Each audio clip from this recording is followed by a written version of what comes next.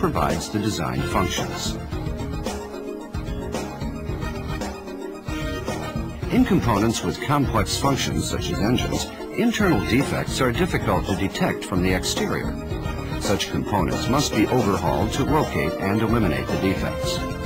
This video will show you the procedures and cautionary requirements for overhauling an engine, a vital part of the automobile.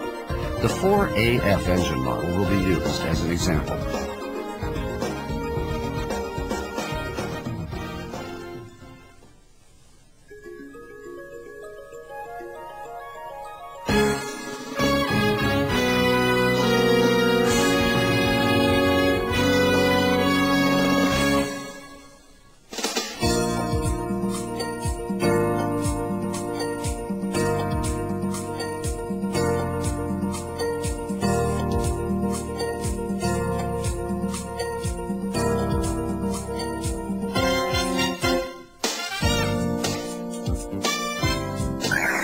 This is the general flow of an engine overhaul.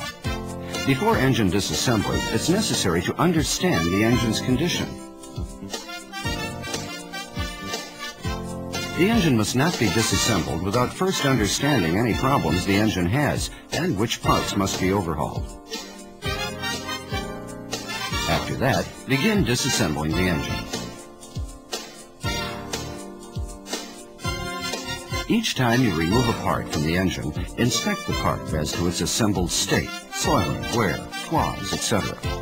Removed parts should not be inspected all together after complete engine disassembly. It is essential that each part be inspected as it is removed.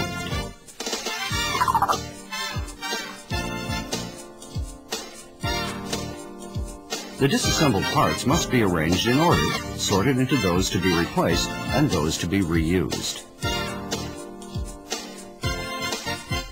The disassembled parts may be soiled with dirt, dust, or grease, and must be cleaned.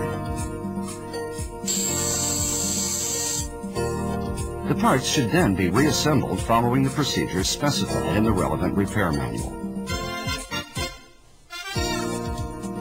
Specified tightening torques, adjustment values, etc. must be followed.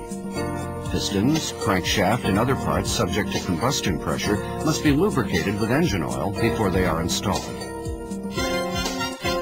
After engine reassembly, each part must be checked for normal function using an appropriate gauge or tester and adjusted if necessary according to the maintenance standards in the relevant repair manual.